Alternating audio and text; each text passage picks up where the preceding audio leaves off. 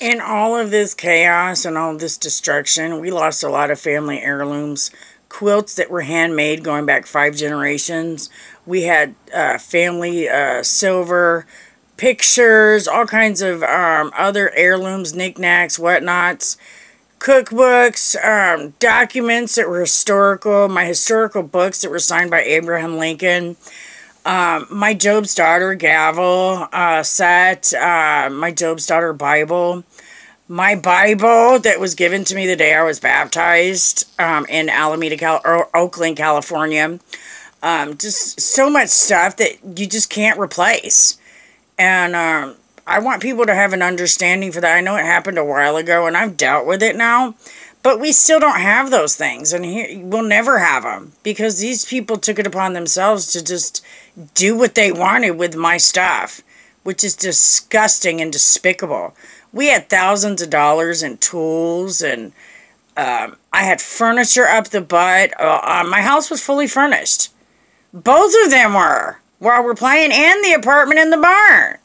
It was fully furnished. And then the other side of the barn, we had another side that was all storage. That was like a warehouse full of antiques.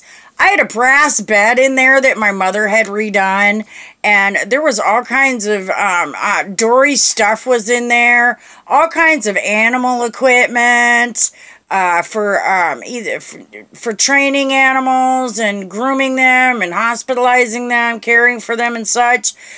Thousands and thousands and thousands of dollars worth of stuff that was destroyed. Just destroyed. Because these people didn't want me to have my stuff. Imagine that. There was stained glass windows that me and my mother made together. Stained glass windows. So much craft stuff, it's despicable. Things, ceramic things that we made in our travels, like Halloween statues and such.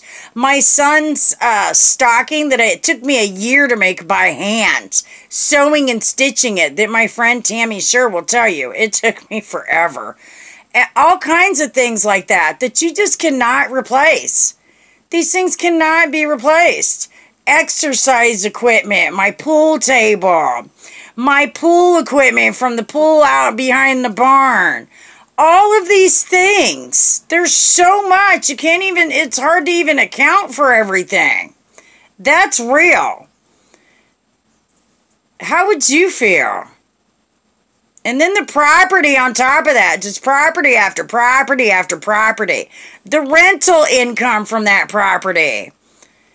And they want to holler to me about child support? Are you flipping kidding me? They got me twisted. Have a blessed day.